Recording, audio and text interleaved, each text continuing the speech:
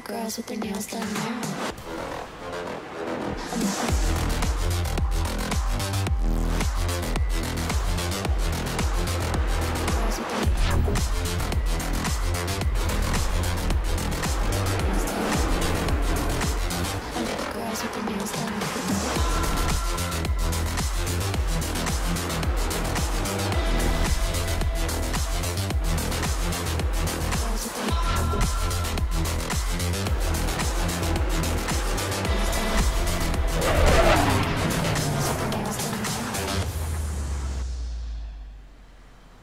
Here we are, the no-scale plane, that is the Hunter F.6.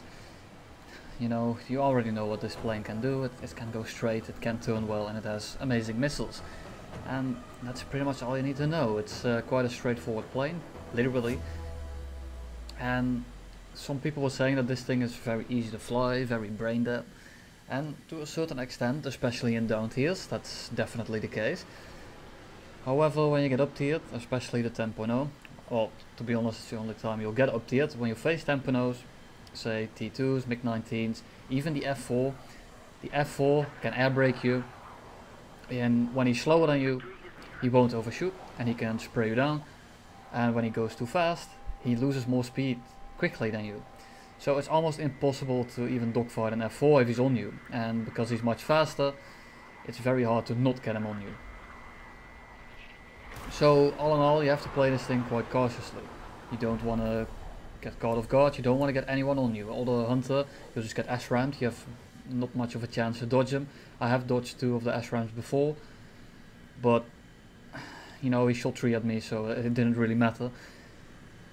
And it's quite an annoying plane to fly, really. Like in a squad, it's very good. It's extremely good, because you can have someone that clears your ass. You can have someone that just covers for you, that locks people down so they can go for you in the first place. But it becomes a problem when you're on your own.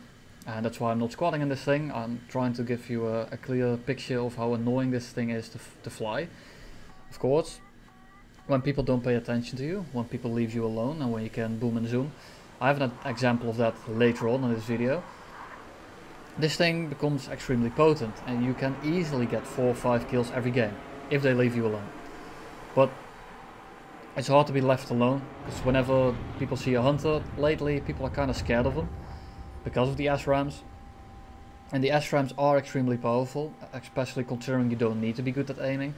So when you leave one of these alone, what will happen is that even someone that's not very good at aiming, someone that doesn't really know how to play this plane, he will still be able to get 4 kills if you leave him alone, which is problematic. And I can understand why people want to kill that thing first, but it makes it extremely painful to play. Extremely painful. But the missiles, as you can see, are all very good me. And here we are. I got 1 on me, I got the F5 on me as well. I know he knows me because he was talking to me in the game before this. So I have a feeling that he's not going to break off. So at this point what I'm trying to do is dogfight the T2 or defensive fly versus the T2. I don't want him to get on me, but I need some separation. So I'm trying to get like far away as possible from the F5 as I'm defensive flying. But the F5 has an afterburner, so that's not going to happen. Luckily for me, I got a CL-13B, a friendly, coming in as well.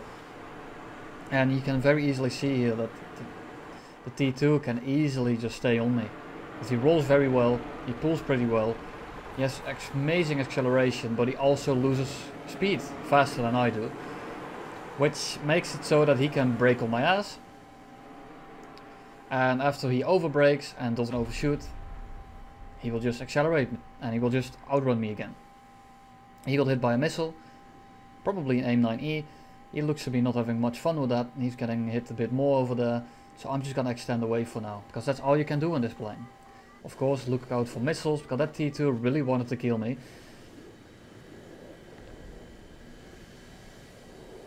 The F4 crashes, which is always nice, because the F4 last game was sitting at 13 kilometers trying to run away. So I'm quite happy he crashed. Going for the MiG-17 here, because at this point I think that the T2 is dead. See, he got hit by a missile, he got hit a bit more by the CL-13. Make sure that I don't accidentally miss RCL. He gets clear, I shoot a missile off and he's dead. And for now I just want to outrun the F40 or the F30, I'm not too sure what it is at this point. The F5 sadly kills our F100. So now I'm left versus a T2 that I think is dead. G91R3, which isn't much of a problem to fight. The F30 or F40, which I don't really know what it is at this point, which is quite annoying in this plane, but it's completely doable. And I got the F5. And the F5, in my opinion, here is my biggest threat. He's the hardest plane to kill. He's maneuverable, he's fast, and he has very good acceleration. He does pretty much everything better than me, except for some top speed and some high speed acceleration, I think. Don't quote me on that. But I do think that I can outlast him in the fast game. Because it's still a MiG-17 airframe. So, he presents me his ass.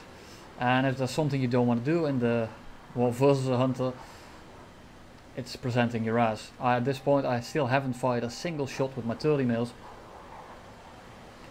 Lock him up. He's gonna start a turn. Within 1 kilometer you fire and he's dead. That's how easy these missiles are, and that makes it great. These missiles make it so that you can actually carry versus planes that you can't outmaneuver. Because you can't air brake someone. Well, you can, but it's so dangerous to do that these missiles are very helpful.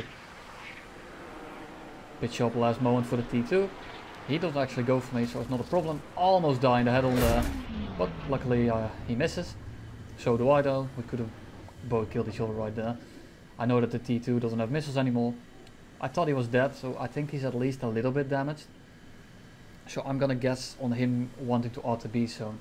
As well as that the T2 uses a lot of fuel with the afterburner. And I think he's gonna run low. Most people don't run 45 minutes of fuel. I'm one of the people that does, because the afterburner uses so much. I like to play the long game. But a lot of people run 30. Which makes it so that they have what, like 10, 11 minutes of fuel? Maybe no less. I don't know, it's not a lot of fuel, it's around 10 minutes. So I know that I will outlast him.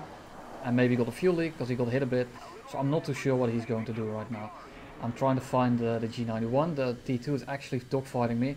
And I know that he loses a lot more speed than me in the vertical. So that's what I try to do there. I try to stall him out, try to spiral a little bit. But it looks like he's going to RTB, which I can't really blame him for. And for now I just want to find that G91 R3. And the R3 is something you kind of want to use your missiles on. That thing is very maneuverable. But like looking back at it, I don't know if I would have spared a single missile that I shot. And there's the F4 he actually repaired. So what I want to do right here is use my keyboard so I can keep him in the middle of my screen. Spray a little bit and actually go in. And that's gonna be huge. Because the G91 R3 is probably gonna fly on 9 minutes of fuel. The T2 will probably run around 10 minutes of fuel with the afterburner. So I think I'm gonna be good in a few minutes. They're gonna be very low on fuel. But the problem is I don't want that T2 to rearm and repair. So what do we do right now? I'm gonna stall out this G91 R3. I'm gonna try to see if he's gonna pitch up for me. F40 actually dies, which is amazing. Thanks a lot F100, you won us the game. But the G91 R3 has very little business trying to fight a Hunter F.6 at high speed. And that's the good thing, because his acceleration drops off around 750. Maybe with low fuel it's a bit higher, like 800, but it doesn't really matter. Like above 800 is my zone, and is the opposite of his zone. So if I keep it fast, there's very little chance he's actually going to do anything. And I still have 528 rounds for 2 kills, which is a lot. And the 30 mils, they're aidant, so most of the time when you actually hit something, they're actually going to die. I was trying to get the shot there, but he's actually paying attention. He's rolling around his guns, or rolling around my guns. So what I don't want to do is stick on him for too long, bleed all my energy, because right now that T2 is going to be repairing, he's going to be landing, and the T2 loses a lot of speed very quickly. It has a parachute, and it takes off extremely quickly as well, so I don't have a lot of time here. And you might call it a bit scummy, and I keep saying it, if you don't want to get strafed, make sure you don't land. And it's pretty much the only advantage I have at this point, because that T2 is going to be a very big problem for me. He can just run away forever, and the one moment he gets on my 6, What can I do? Absolutely nothing. And maybe I could have tried to go for the landing, but the G91R3 is covering me as well, so I can't go land. It's the same thing. If I were to land right here, the G91 would strafe me, and it's my fault. I landed. I still have 6 minutes of fuel. I don't need to land.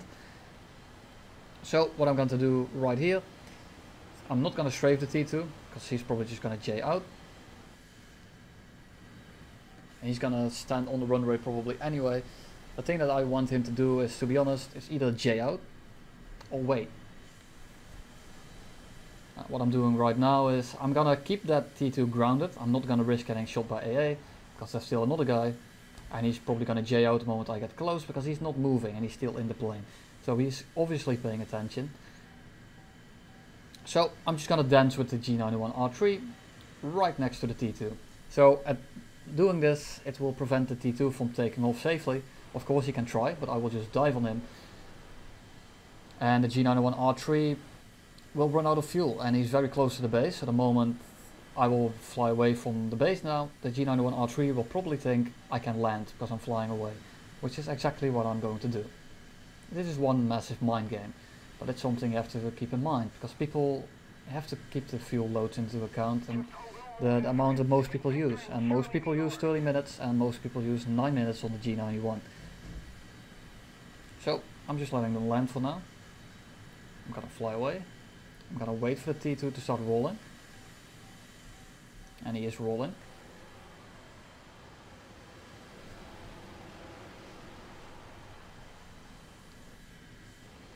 Lost the G91 for a little bit.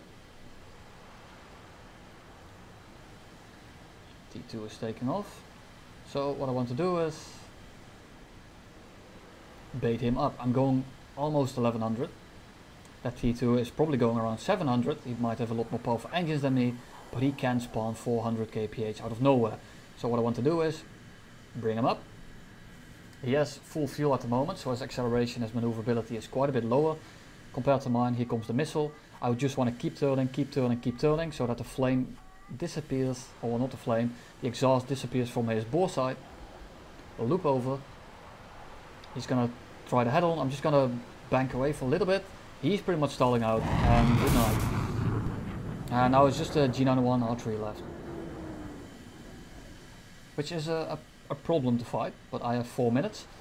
I have a lot of ammo, and I'm not too scared to use it. I'm gonna let him take off. He has quote unquote full fuel right now, so he's a lot less maneuverable than I am. And I have 4 minutes, so his acceleration is lower than normal, and he's less maneuverable than normal at this stage in the game, of course, which is good, which is why I'm pressuring him right now. If I were to land, if I were to get an SRAAM, yes, I could have gotten an easy kill, but I'd rather do it like this. I'm going 1140, and what I'm going to try to do here is push your head on, spray a little bit more than normal. I shot too high, unfortunate. I go up, he's trying to follow for a little bit and bleed even more speed. I'm just gonna loop over, and I can keep doing this all day. There's no chance for him right here. He can hope for me to overshoot, hope for me to air brake him a little, but look how slow he is. He did a turn, he was going like 500. I don't think he's doing even that right now. And there he goes. Too slow to dodge. He could have cancel rolled maybe, but I have a lot of ammo. And I am very low on fuel, so I'm actually quite maneuverable. And that's the game.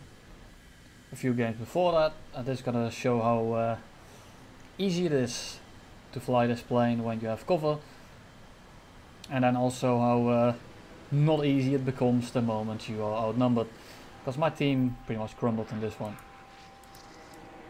Not the hardest shot in the world, flying straight, might think he's going Mach, but when you fly a straight line, I have a lot of ammo, I can just hose you down. And at this point I'm just gonna start looking for people.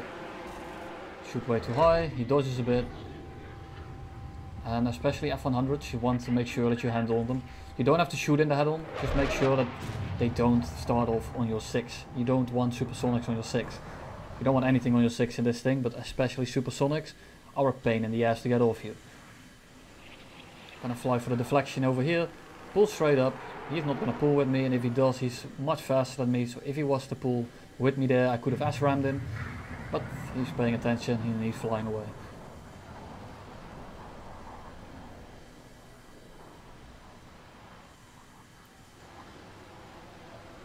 Again, there comes the MiG-19. I don't want him on my 6, so I go straight for him. F-100 is right above me, so I want to make sure that he doesn't do the same. Just dodge his guns, there's no way he's going to pull that. F-100 doesn't seem to be interested in me, which is fantastic.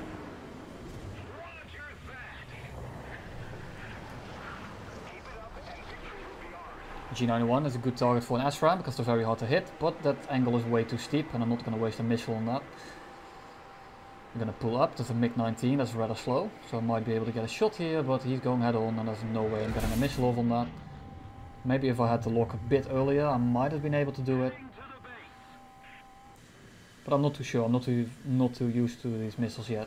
I don't think I can shoot them in those kind of head-ons. And here we go, furball down below. It's just exactly what I want in this plane. Looking for the MiG-19, he's gonna fly away and the A5 is gonna pull straight up.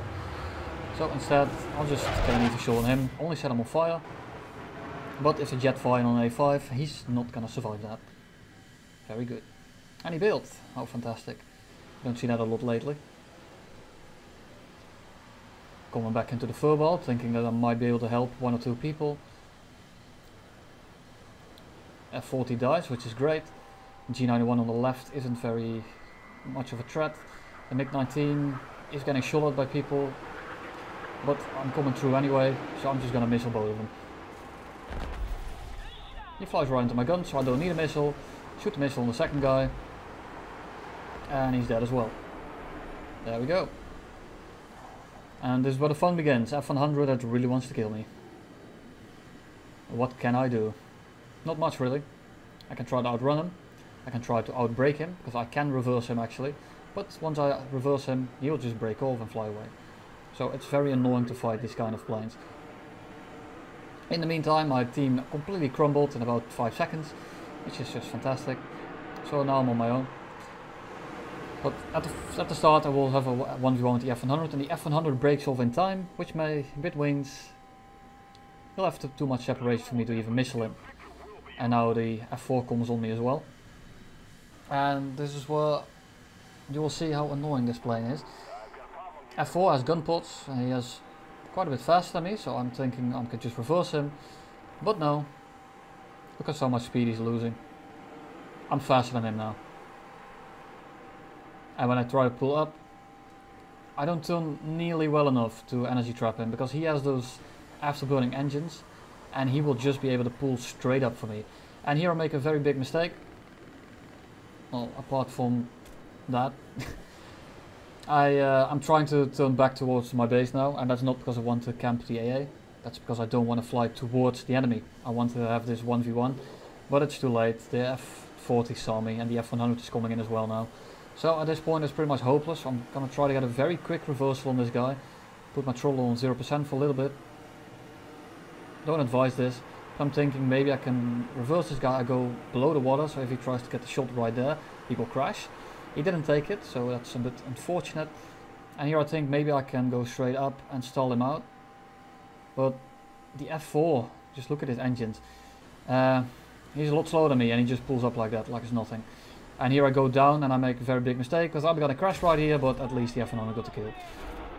So that's good. Would have been a bit wasted to crash right there, they didn't deserve that.